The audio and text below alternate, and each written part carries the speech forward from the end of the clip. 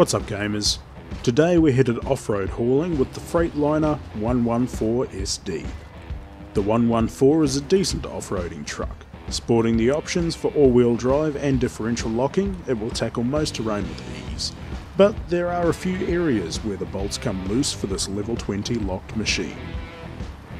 The licensed in-game model is based on the 2010 Freightliner 114SD conventional chassis, which is still in production today. The modern 114 is described as a severe duty truck and is designed to pull loads over 35 tonnes without breaking a sweat. Enabling this pulling power is a Detroit diesel DD13 engine, outputting 505 horsepower and 2500 Nm of torque.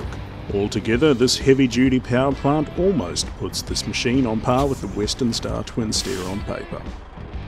The 114's highly versatile chassis and outfitting options have seen it endure sustained use in many heavy and vocational industries.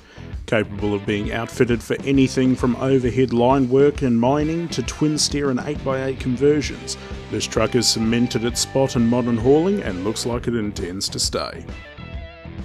The mechanical upgrade selection for the Freightliner is good.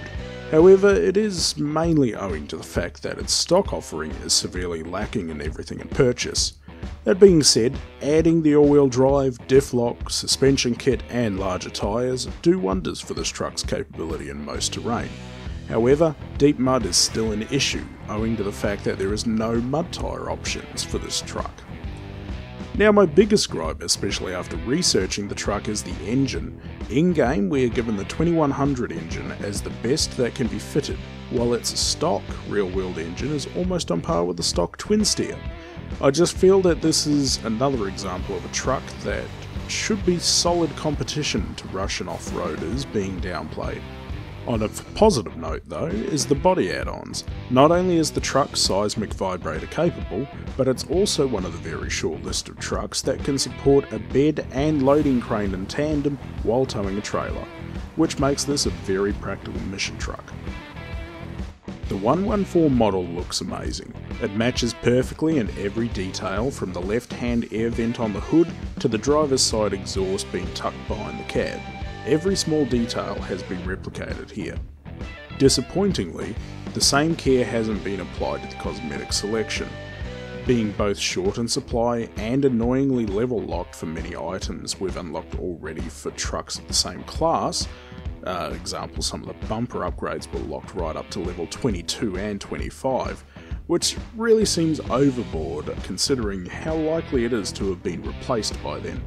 On the positive though, it does receive a real-world catalogue touch with its unique Freightliner horns, which were a great little addition to see, and the custom stripe paint job colours were some of the most out there combinations I've seen in-game, giving this thing a cool and different look compared to the usually muted tones that we get for other rigs.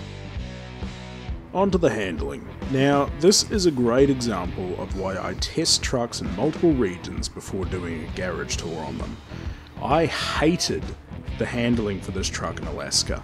It felt unresponsive in mud, consistently got stuck even in low gear with all-wheel drive and diff lock active, and even with snow tyres it consistently lost grip on icy roads. I was about to write it off entirely.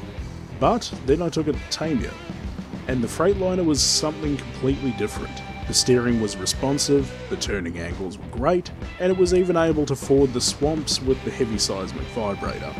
So I can't say the Freightliner has bad handling, but from my experience, just keep the off-roader in the mud and out of the snow.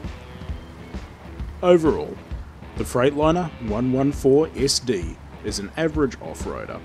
Though it has some positives in manoeuvrability and a huge fuel tank capacity, it's lacking in power and versatility compared to other similar offerings, ultimately making this truck very easy to overlook. Now, it's not a bad truck, but it's unlocked far too late for its level of utility. So if you enjoyed this look at the middle of the road Freightliner 114SD, or just want to see more SnowRunner content, please consider subscribing, and I hope to see you all in Alaska soon.